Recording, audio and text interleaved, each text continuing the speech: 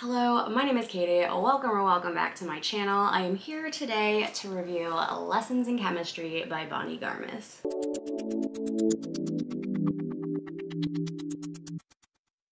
So I just finished this book this morning, and ordinarily I would have like typed up notes and things like that, but I just really wanted to sit down and talk about it because there is so much to this book, and I'm afraid it's going to end up being very gushy instead of, you know, just a straightforward review. But it is what it is. So we're just going to go ahead and get started with a quick synopsis. Lessons in Chemistry follows Elizabeth Zott. She is a chemist at the Hastings Institute, and she's pretty much the only woman there who is not a secretary. And she is not treated well at all. People hate her simply because she is a woman, but furthermore, they don't like her because she is much more intelligent than most of the men there, and they don't like that.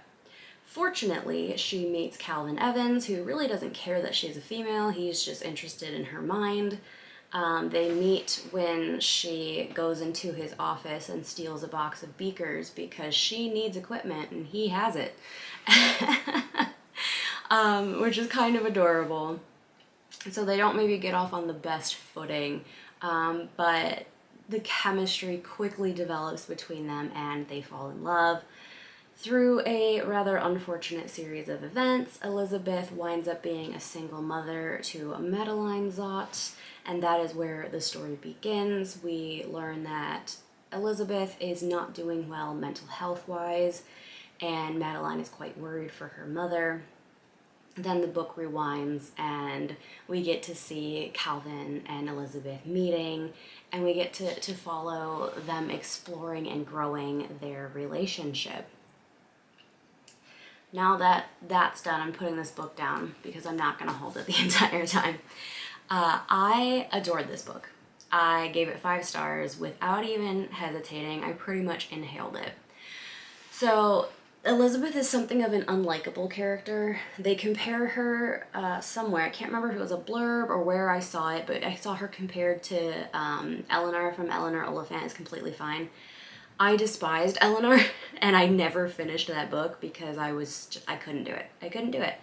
Elizabeth, however, is my kind of unlikable. She's not rude, she's just truthful. Maybe a little too truthful at times, but that's who she is, and I really appreciated that, and I can kind of relate because I have myself been told that I am brutally honest at times, and I am aware that that is something that I do. However, I don't really see it as a shortcoming. I would rather be too honest than lie. That's just who I am. So Elizabeth and I got on wonderfully. She is my kind of woman. Even though being a female in a STEM field, especially in the 1960s, was incredibly difficult, she managed. She stuck it out and she worked really hard, and even though her salary was half that of the men she worked with, and she was frequently treated as more of a secretary than an actual working scientist, and she went through a whole lot of other abhorrent things, she never lost her identity. She herself was a scientist, and she knew she was a scientist. Even after she winds up hosting a cooking show called Supper at 6, which is also quite amusing, how she gets to be in this position. She still recognizes herself as a scientist first, and she brings science to the cooking show. This is not accepted very well at first. She goes through a lot of struggle, but she gets her way. She hangs out on and she gets her way because the women of America have been waiting for a woman like Elizabeth to get up there and say all the things they've been thinking, and teach them that they are more than just breeding machines. They are smart and they are capable and they can do anything they want. I thought it was just so beautiful, this act of empowering women. There really isn't anything that I disliked about this book. I'm gonna be totally honest with you. While the author does tackle a lot of really heavy topics, and she does pretty much just straight up say how uncomfortable things were for women and how difficult life could be, she still keeps it energetic and entertaining. It doesn't feel like the darkness is dragging you down. So there are some topics covered in here like suicide, so caution for that. But again, the author manages to not focus so heavily on the darkness. She manages to shed light, even when things are difficult, and I really, really appreciated that. I loved Elizabeth. She might be my new favorite character ever. Yeah, I think I can honestly say that. She's just so truthful, and she's so true to herself, and nothing stops her. She just keeps plugging away, and she just keeps doing more and better things. So when she does get hurt in the book, you really feel it. You also feel hurt, and you feel angry for her.